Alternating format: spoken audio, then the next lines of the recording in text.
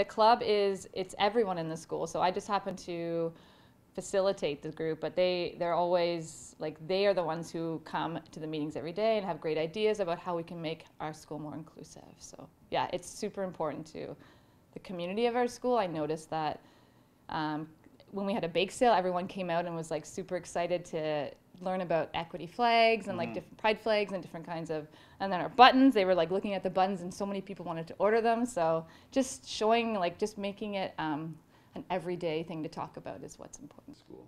I think that's very important because there have been times when people have been not very kind to everyone, and I think it's really cool that we have a team to welcome everyone. I mean, I guess it's good in a school to have a caring and kind community where everybody and anybody can feel respected.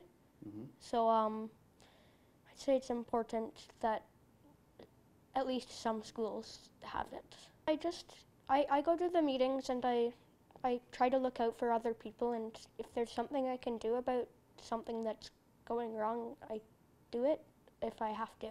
The idea behind the pins is that it's a subtle way to show people who's a safe person to talk to, and that we're all supporting each other, but it's not in it's a quiet way of doing it, but it's also very impactful.